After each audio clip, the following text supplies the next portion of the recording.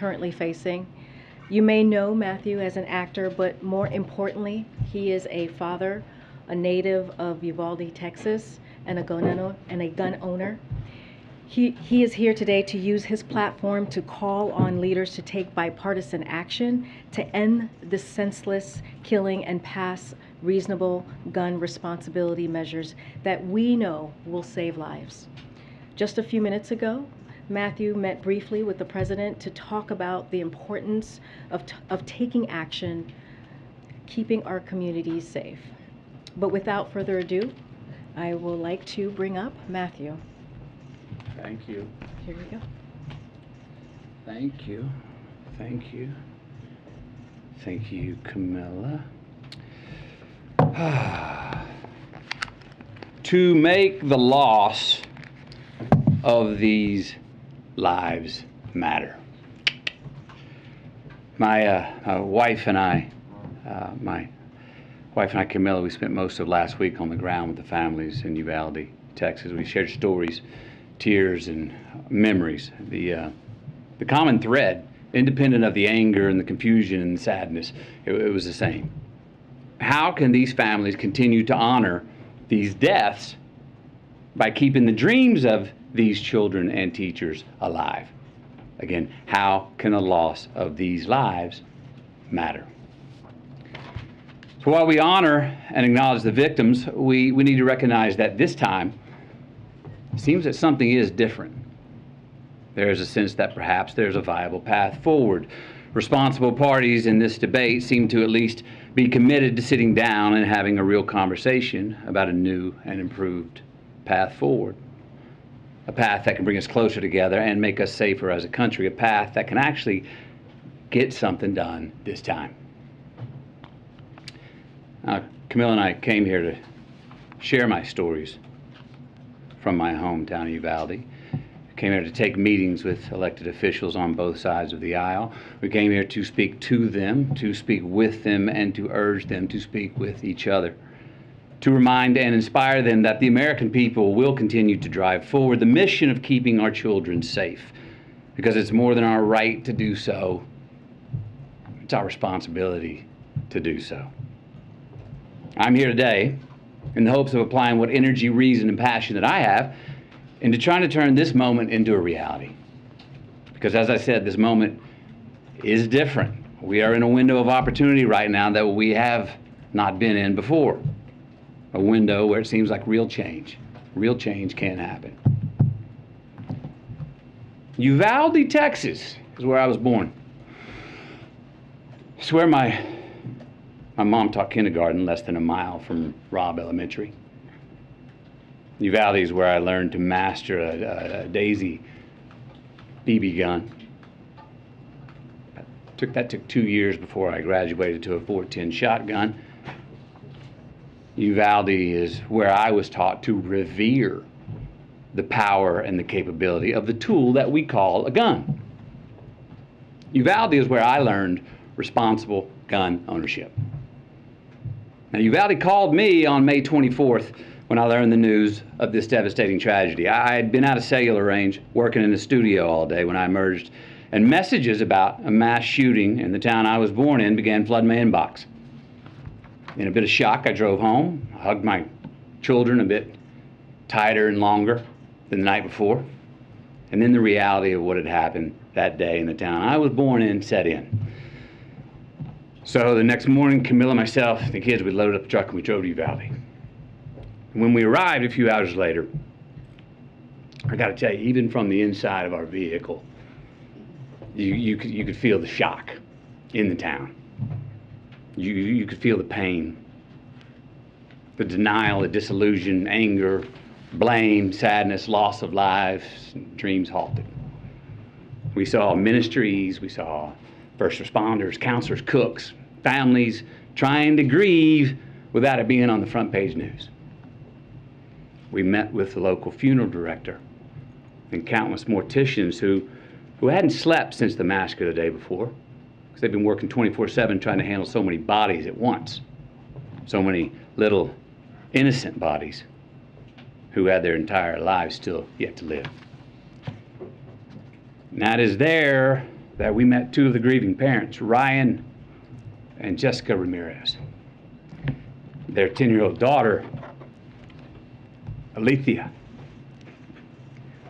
She was one of the 19 children that were killed the day before. Now, Alethea, her dream was to go to art school in Paris and one day share her art with the world. Ryan and Jessica were eager to share Alethea's art with us and said if we could share it, that somehow, maybe that would make Alethea smile in heaven. They told us that showing someone else Alethea's art would in some way keep her alive. Now, this particular drawing is a self-portrait, all right, of Alethea drawing with her friend in heaven looking down on her, drawing the very same picture. Her mother said of this drawing, she said, you know, we never really talked to her about heaven before, but somehow she knew. Alethea was 10 years old. Her father, Ryan, this man was steady. He was uncommonly together and calm. When a frazzled friend of his came up and said, how are you so calm? I'd be going crazy. Ryan told him, he said, no, you wouldn't. No, you wouldn't. You'd be strong for your wife and kids because if they see you go crazy, that will not help them. Just a week prior, Ryan got a full-time line job, stringing power lines from pole to pole. And every day since landing that well-paying full-time job, he reminded his daughter Alethea, he said, girl, Daddy gonna spoil you now. Told her every single night. He said, Daddy's gonna take you to SeaWorld one day.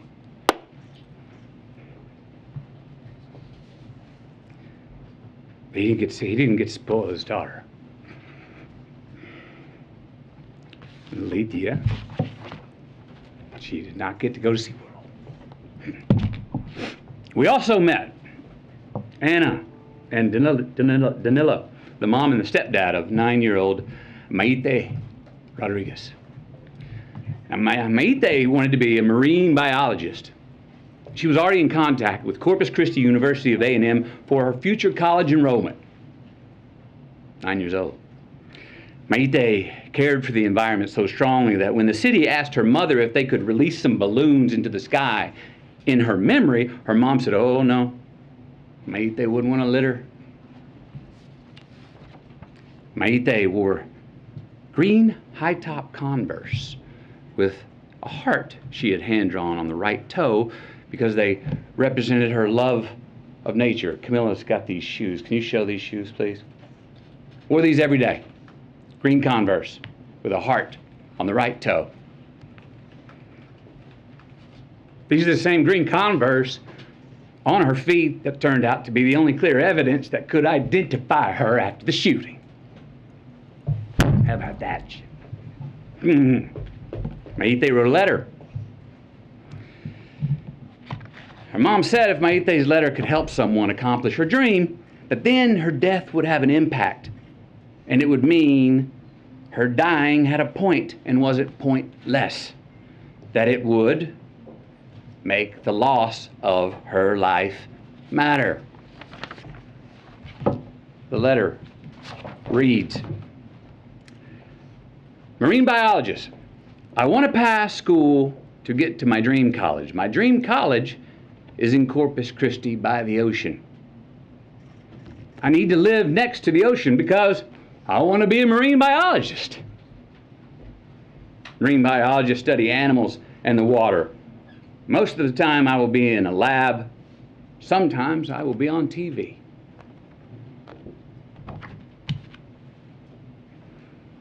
Then there was Ellie Garcia, a 10-year-old, and her parents, Stephen and Jennifer. Ellie loved to dance and she loved church. She even knew how to drive tractors and was already working with her dad and her uncle mowing yards. Ellie was always giving of her gifts, her time, even half-eaten food on her plate. They said around the house, we called her the great regifter. Smiling through tears, her family told us how Ellie loved to embrace, said she was the biggest hugger in the family. Now, Ellie was born Catholic, but had been going to Baptist church with her uncle for the last couple of years. Her mom and dad were proud of her because they said she was learning to love God no matter where.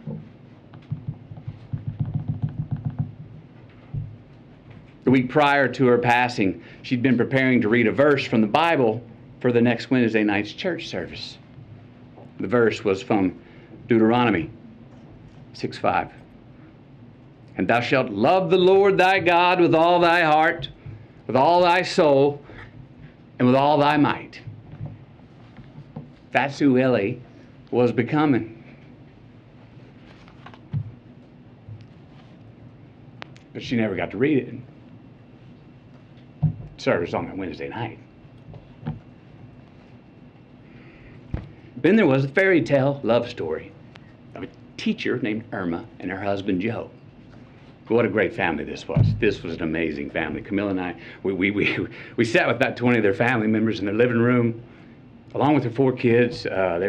Kids were 23, 19, 15, and 13. They shared all these stories about how Irma and Joe served the community and would host all these parties, and how Irma and Joe were planning on getting a food truck together when they soon retired. They were humble, hard-working people. Irma was a teacher who her family said went above and beyond and just couldn't say no to any kind of teaching. Joe had been commuting to and from work 70 miles away in Del Rio for years. Together they were the glue of the family. Both worked overtime to support their 4 kids. Irma even worked every summer when school was out. The money she had made 2 summers ago paid to paint the front of the house. The money she made last summer paid to paint the sides of the house. This summer's work was going to pay to paint the back of the house. Because Irma was one of the teachers who was gunned down in the classroom. Joe, her husband,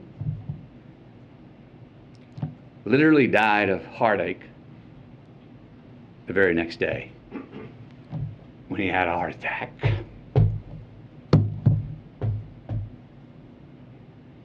They never got to paint the back of their house.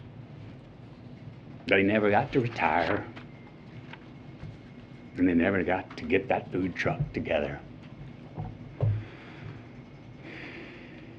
We also met a cosmetologist. She was well versed in mortuary makeup. That's the task of making the victims appear as peaceful and natural as possible for their open casket viewings. These bodies were very different. They needed much more than makeup to be presentable. They needed extensive restoration. Why? Due to the exceptionally large exit wounds of an AR-15 rifle. Most of the body so mutilated that only DNA test or green Converse could identify them. Many children were left not only dead but hollow. So yes, counselors are going to be needed in Uvalde for a long time. Counselors are needed in all these places where these mass shooters have been for a long time. I was told by many that it takes a good year before people even understand what to do next. And even then, when they become secure enough to take the first step forward, a lifetime is not going to heal those wounds. But again, you know what every one of these parents wanted, what they asked us for? What every parent separately expressed in their own way to Camilla and me? That they want their children's dreams to live on. That they want their children's dreams to continue to accomplish something after they are gone. They want to make their loss of life matter. Look, we heard from so many people, right? families of the deceased, mothers, fathers, sisters, brothers, Texas Rangers, hunters, Border Patrol, and responsible gun owners who won't give up their Second Amendment right to bear arms. And you know what they all said? We want secure and safe schools, and we want gun laws that won't make it so easy for the bad guys to get these damn guns. So, we know it's on the table. We need to invest in mental health care. We need safer schools. We need to restrain sensationalized media coverage.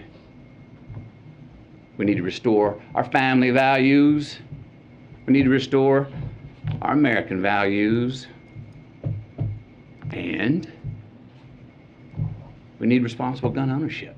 Responsible gun ownership. We need background checks.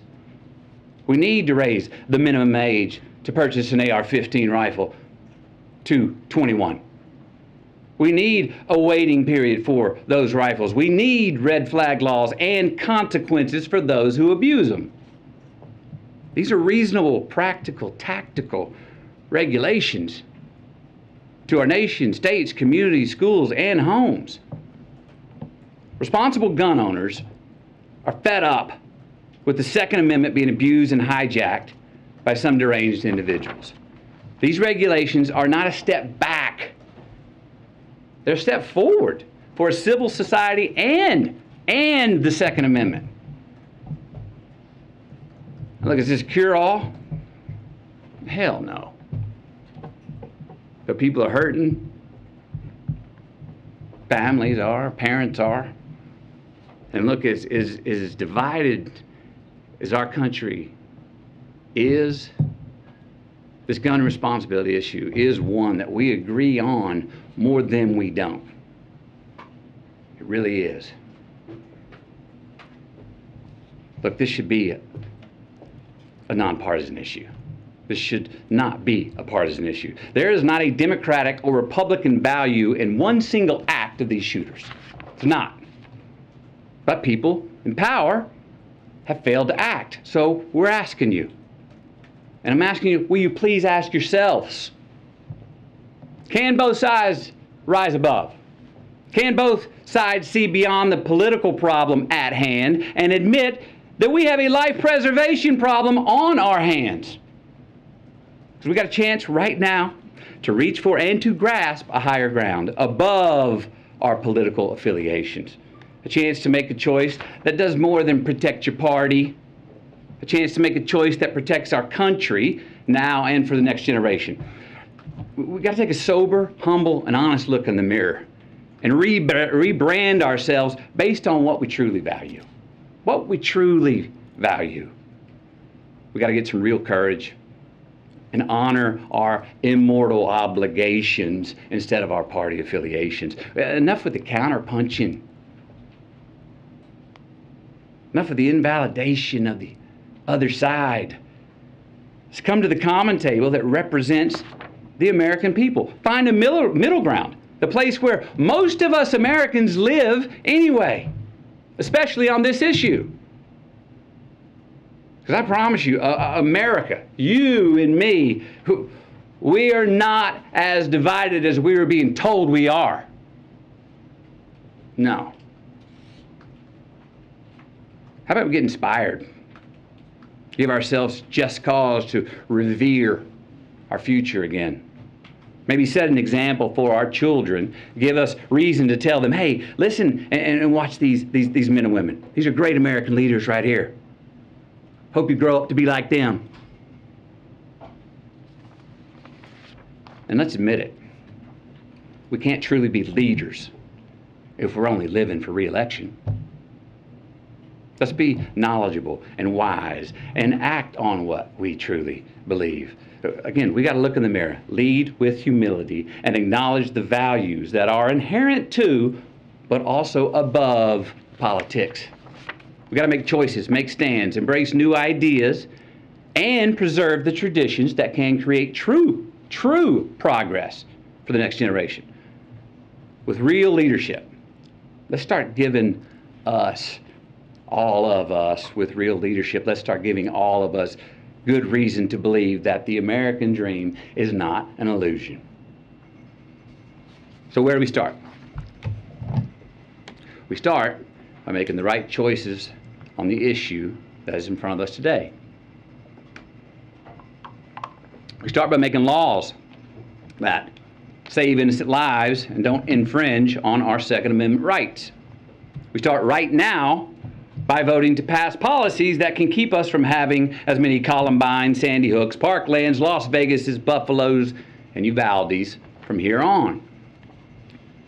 We start by giving Alethea a chance to be spoiled by her dad.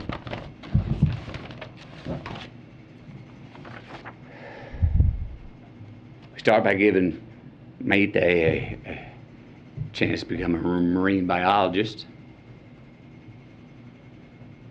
We start by giving Ellie a chance to read her Bible verse at the Wednesday night service. We start by giving Irma and Joe a chance to finish painting their house.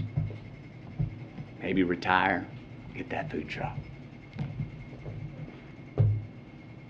We start by giving McKenna, Layla, Miranda, Nevaeh, Jose, Javier, Tess, Rogelio, Eliana, Annabelle, Jackie, Azuya, JC, Jayla, Ava, Amory, and Lexi.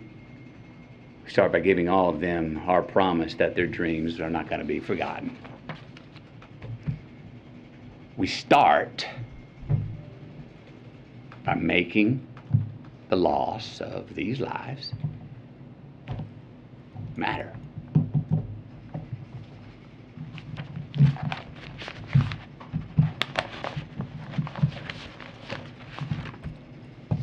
Thank you. Thank you. When he spoke to the president, did he say anything about this? Are the changes that are being discussed enough for you, Mr.